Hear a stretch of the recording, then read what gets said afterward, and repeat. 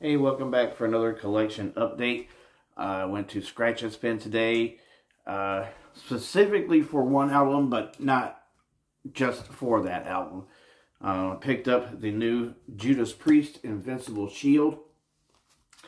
I have resisted all week since it came out last Friday of not streaming it. I wanted to listen to it straight on the vinyl first, and that will be what I will do later tonight. As far as I know, they only had like one version of the album there, which was the red vinyl, and only it was not a deluxe version, although for the price it should have been. So this is just the one with the standard 11 songs. I do at some point plan on getting the CD that has the 3 bonus tracks on it as well. So got the new Judas Priest. Judas Priest is the band that I have the most records for, and I believe this would be number 14 if I'm not mistaken.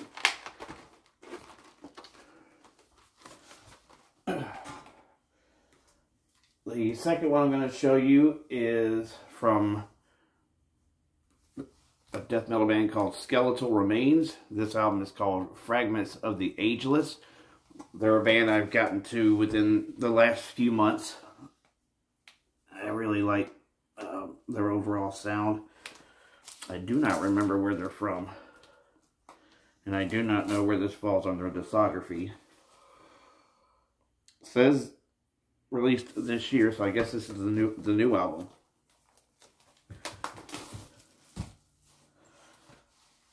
And we'll see what we got here for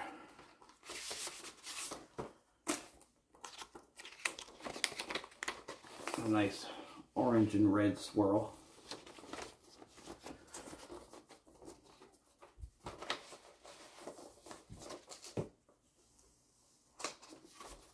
Really don't know what the title of the album had to be in a death metal font, but that's what they chose, I guess.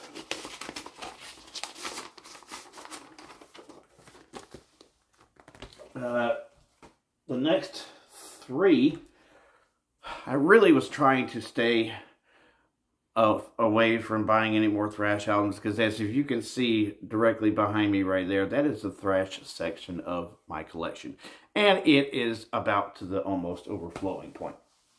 But 3 albums were there, one of which I didn't think was probably going to be there too long. I was actually surprised it was there for the second time I went to the store. Suicidal Tendencies, The Art of Rebellion. So they're more of like a thrash crossover. So this will add to my Suicidal collection.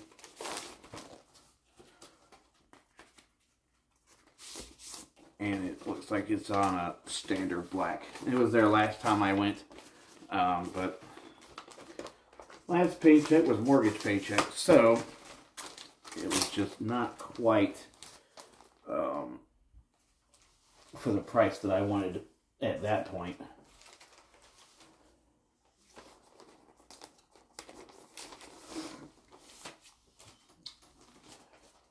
The next one I've seen quite a few times. Exodus's Temple of the Damned. This was the record that came back to Zetro on vocals after he left after the Force of Habit album. And they, of course, have brought in Paul Baloff. They did a live album with him, but then he ended up dying, I believe. I want to say a stroke or something like that was what he ended up dying from. They brought Zetro back in for kind of for this one-off album, because he would eventually be replaced by Rob Dukes for 3 albums, and then he's been back for the last 2. And that's what that looks like.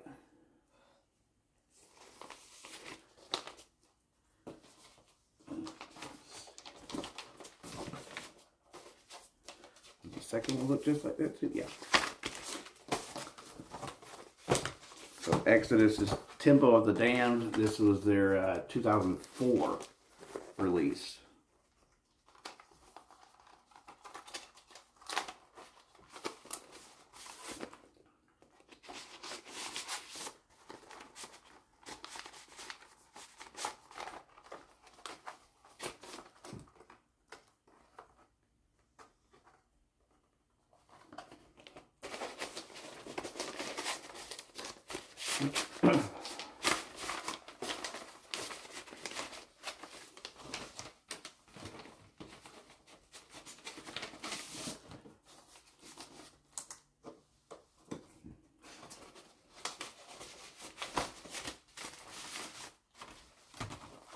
Alright, next up is the other thrash album that I also got. Hazardous Mutation from Municipal Waste. I believe this is like their first or second album. I got a chance to see these guys in 2021 as part of the bill, with the headliner being High on Fire. These guys are from Richmond, Virginia. And to date, they only have 2 of the original members.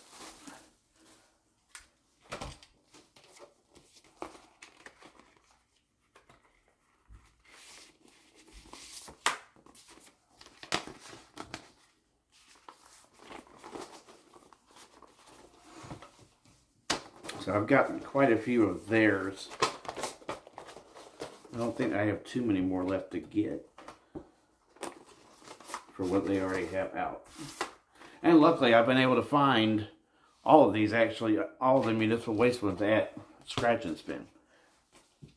And the last record from the day is the album that got me into this band, the symphonic black metal band Cradle of Filth, Cruelty and the Beast, a concept album about Elizabeth Bathory. Let's see what we got this on. A nice clear vinyl. Actually, first time I heard of this band was they did a cover of How the Be Thy Name, and it was on the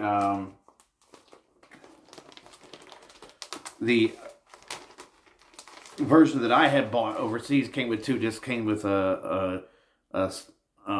the second disc had some covers and stuff on it. Side 4 also has these same songs that were on that. It has the Hallowed Be Thy Name cover. And I actually heard the cover first before I bought this album. I heard it on a compilation CD that came with a music magazine that was celebrating, I believe at the time, the 20th anniversary of Iron Maiden forming, or something like that. And I bought it in France, so obviously I couldn't read shit that was in the magazine. But like a lot of European music magazines, they usually come with some kind of CD sampler in there. So that's 1, 2, 3, 4, 5. So 6 records. Also have a few CDs as well. My wife bought a couple of them. The 2 she bought a Solid Gold Hits for the Beastie Boys. And so this has So What You Want, Brass Monkey, Check It Out, No Sleep Till Brooklyn, Hey Ladies, Pass the Mic, An Open Letter to New York City, Root Down, Shake Your Rump, Intergalactic, Sure Shot, Body Moving, Triple Trouble, Sabotage, and Fight for Your Right. Yeah. And then the self-titled debut from Hell Yeah.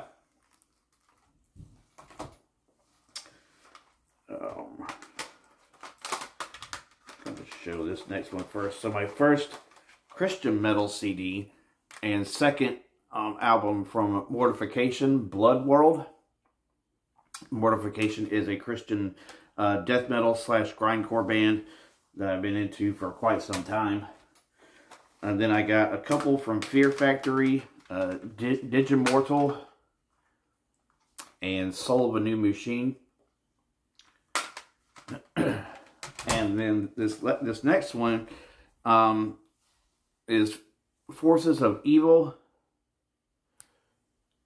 with the album Black Empire. So 2 of the guys in this band are Michael Diener and Hank Sherman from Merciful Fate. They also did have a band called Diener and Sherman, or maybe it was Sherman and Diener, I don't remember. And I want to say they had 2 full lengths and an EP, but this is a totally different band. And I have not listened to this before, so hoping this will be pretty good, knowing the kind of stuff that they write. So 6 records and 6 CDs, so a total of 12 albums bought today. And no, I'm not going to tell you how much got spent today. So, but thanks for watching the video, and God bless.